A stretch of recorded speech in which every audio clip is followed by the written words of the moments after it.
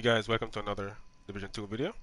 Today I'm sharing a new way to get an exotic cache weekly, and this is new for TU10.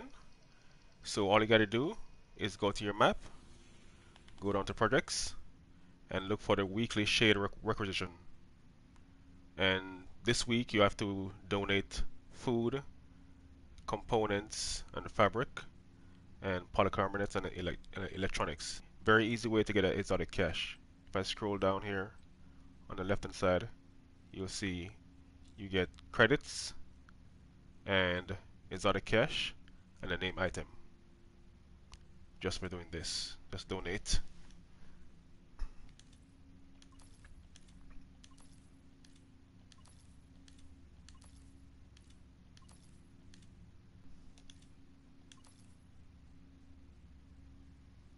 And that's all the items I have to donate.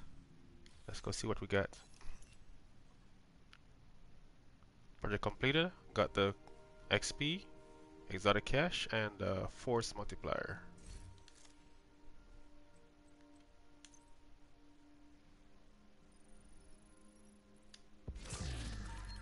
BTSU gloves. And that's how easy it is to get a exotic, guys.